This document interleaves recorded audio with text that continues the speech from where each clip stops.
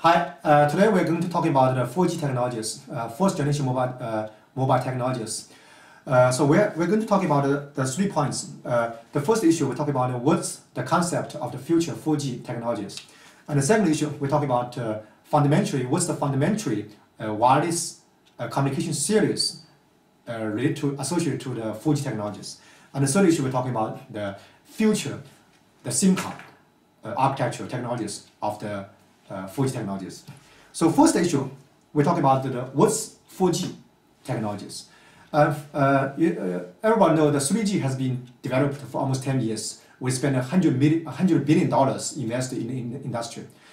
But so far, the 4G development is not so successful and also satisfactory. And when we look at the technologies, 3G from 2G and 1G, from analog to digital, and then increase bandwidth to the 3G. The fundamental problems of the 3G is because in the 3G, we did not fundamentally improve the architecture of the 1G, 2G. Architecture is very important, issue. If you look at the 1G, the first generation, which is analog handphone, all the way to the 3G iPhone, the architecture is still very close. Very close architectures meaning what? Meaning, if you look at the handphones, from top to bottom, everything is closed, very architectural. Closed architecture means what? The user cannot do anything if the device become out of date. So, and also if the user want to change the standards, the user cannot do anything about that. The only way is just to recycle it and buy a new one. So that's the problem. If you look at the ICT industry, which is information communication technologies, we have 3 parts, right? Computer, network, and also wireless. Computer industry is very open right now. Of course, it's not 100% open, but it's very open right now. It means what? The monitor can be from Korea, the motherboard can be from China, the processor can be from US, or whatever LCD, or the other sides can be from Canada. So different parts from different vendors. That's called open architecture. But if network architecture is also very open. That's why we have Cisco systems. If you get online, the user get online, you don't have to care about whether it's going to go to the fiber optic or Starnet or AT&T network or ATM network or satellite network. So the network is very open.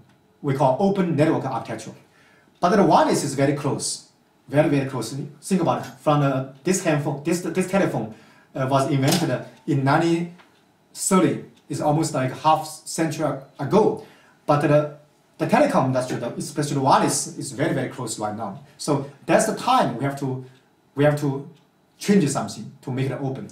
So the open architecture is going to be a very important value assets of the next generation, fourth generation mobile communications. So that's the 4G. We proposed the open architecture for the 4G technologies, and we call open wireless architecture. It means what? In the future, the handphone architecture will be open. So when you user change the standards, change from one country to another country, whatever, he doesn't have to change the handphone's device. He can just change the external card we mentioned later. In the future, the standards can be put in the cards. So a card, or memory card, external card, or SIM card, whatever. So the device itself, system, is open architecture. We call open wireless architecture. So that's the first issue.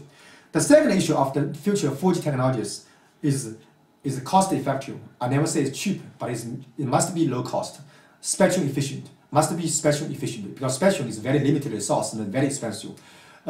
Somebody say 4G is just high speed, 100 meg or 1 giga. 4G can support high speed, but high speed is not 4G. That's the most important issue in the 4G. Think about it, 15 years ago, 20 years ago, when I was a PhD postdoc in Germany, we already have wireless mobile ATM technologies. ATM is a asynchronous transfer mode.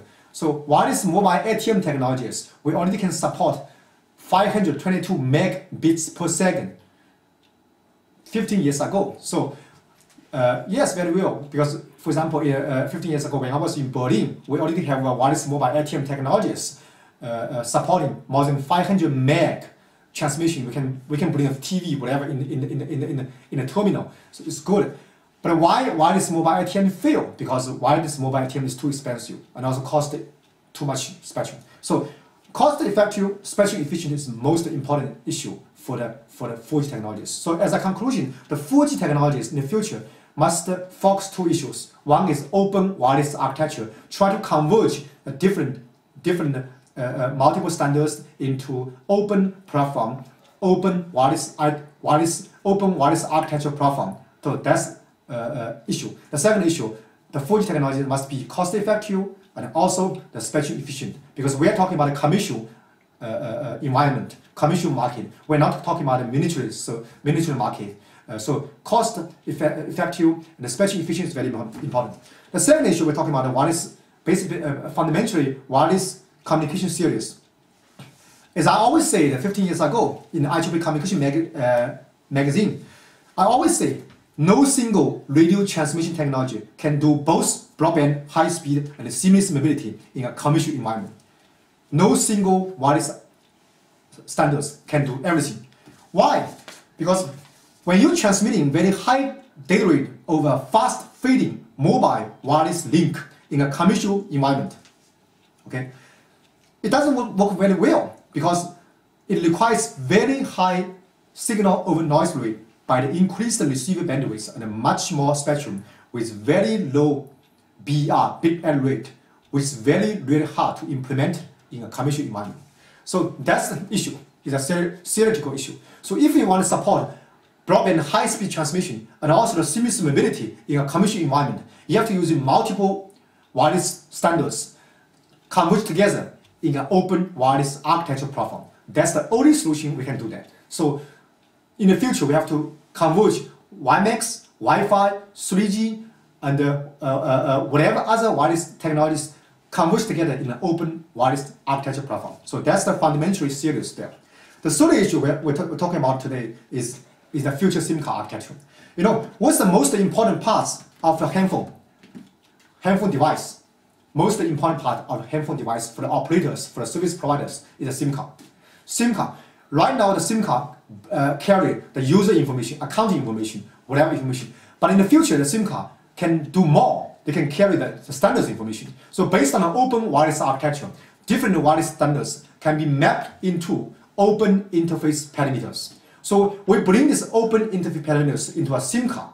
Then SIM card can bring the standards. And then in the future, we also can do some supplemental processing, signal processing in the SIM card. So in the future, when you change the standards, whatever from one country to other countries, whatever there, when you change the standards, you don't have to change the device. You bring the same device there, you change a different SIM card, or whatever you call, you can memory card or your different names.